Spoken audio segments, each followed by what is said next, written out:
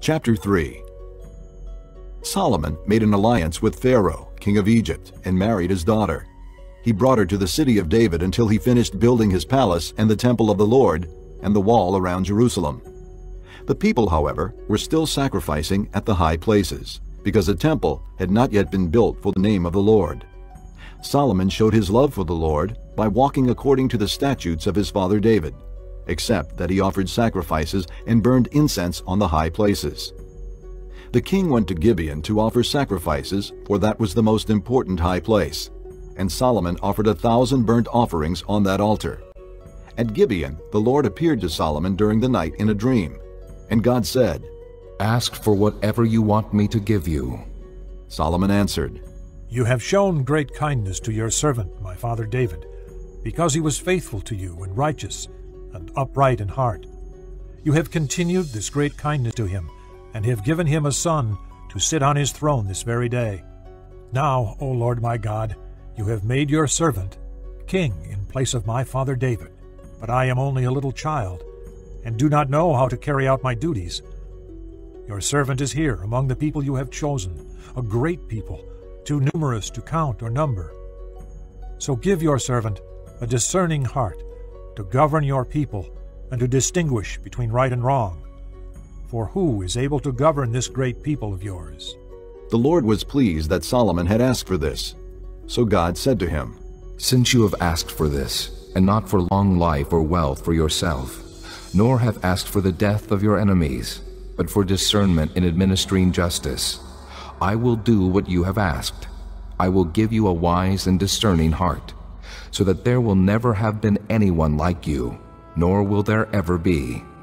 Moreover, I will give you what you have not asked for, both riches and honor, so that in your lifetime you will have no equal among kings. And if you walk in my ways and obey my statutes and commands, as David your father did, I will give you a long life." Then Solomon awoke, and he realized it had been a dream. He returned to Jerusalem, stood before the ark of the Lord's covenant, and sacrificed burnt offerings and fellowship offerings. Then he gave a feast for all his court. Now 2 prostitutes came to the king and stood before him. One of them said, "My lord, this woman and I live in the same house. I had a baby while she was there with me. The 3rd day after my child was born, this woman also had a baby. We were alone. There was no one in the house but the 2 of us. During the night, this woman's son died because she lay on him. So she got up in the middle of the night and took my son from my side while I, your servant, was asleep. She put him by her breast and put her dead son by my breast. The next morning, I got up to nurse my son, and he was dead. But when I looked at him closely in the morning light, I saw that it wasn't the son I had born."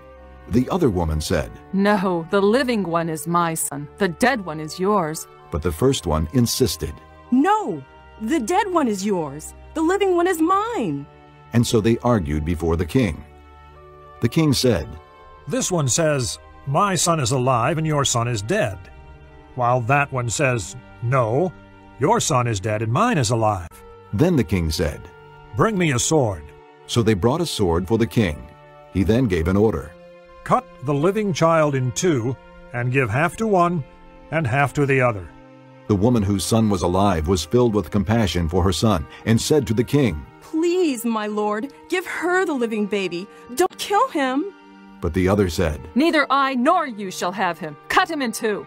Then the king gave his ruling. "Give the living baby to the first woman. Do not kill him. She is his mother."